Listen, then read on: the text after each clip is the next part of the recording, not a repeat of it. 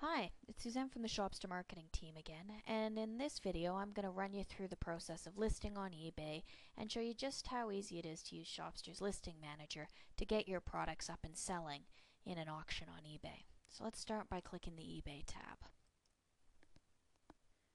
Okay, so the very first thing you need to do is link your eBay account to your Shopster account.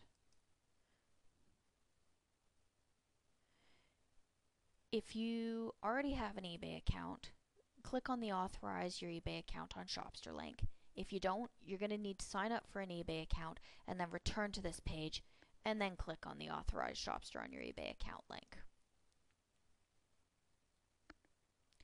I'm now going to be taken to eBay where I get to add in my user ID and password. And here we go. So now you're going to want to click the I agree button to link your Shopster and your eBay accounts together. Back in Shopster. So now what you need to do is we're going to get into the meat of this, and we're actually going to list a product on eBay now. So start by clicking on the Inventory tab. Click on the Manage Link. And you're now on the Manage Inventory screen. And if you've watched our previous video on searching for products in the virtual warehouse and adding those products to your personal inventory, this screen's going to look really familiar to you. In fact, you might even have an idea of where we're going next.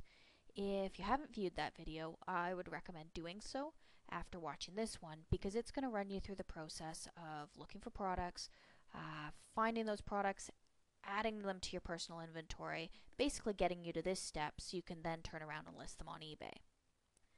Moving forward though, I want to focus on my Arizona Cardinals micro helmet and I want to go and list that on eBay. So what I'm going to do is click on my nice little eBay icon here, that E, and now I'm on the create listing page.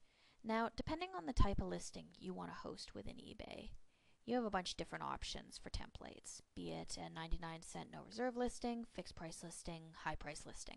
For the sake of this video, I'm going with a basic listing.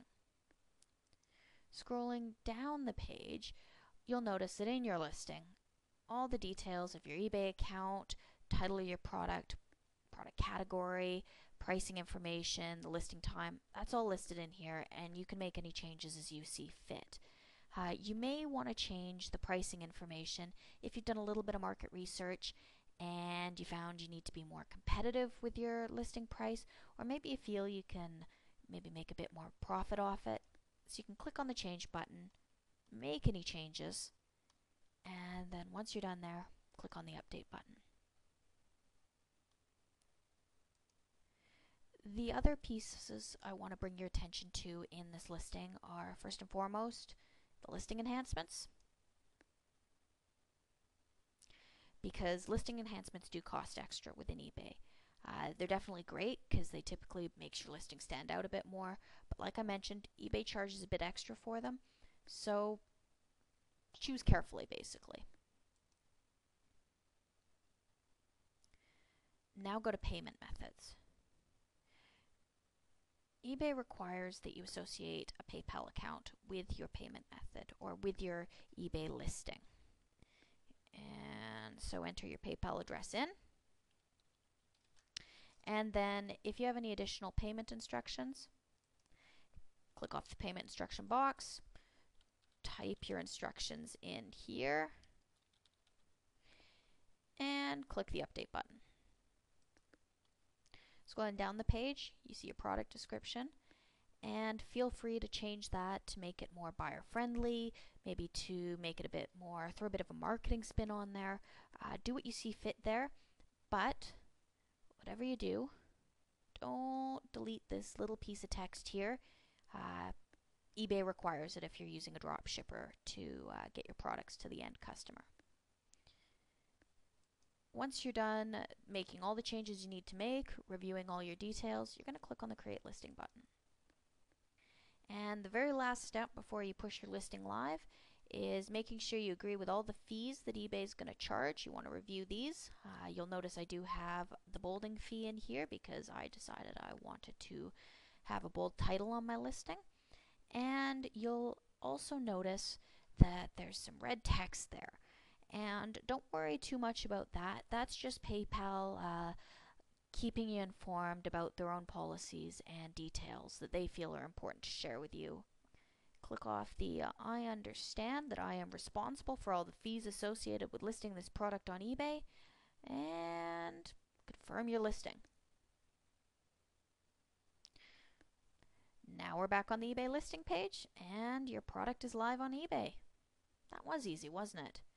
Alright, so before we sign off here, the very last thing you should probably do is click on the listing link and view your product on eBay.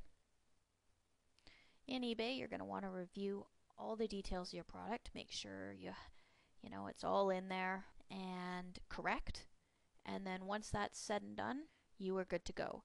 If by some small chance it's not correct and you need to edit something, you can go into your eBay account and do that. If you need to remove your listing, you can click on the remove button. But remember, by clicking on the remove button here, it only removes it from Shopster. If you actually need to end a listing, you do need to go into your eBay account and do that. You've listed a product on eBay, and now you're ready to list a bunch more and start selling and making mad profits. Thanks.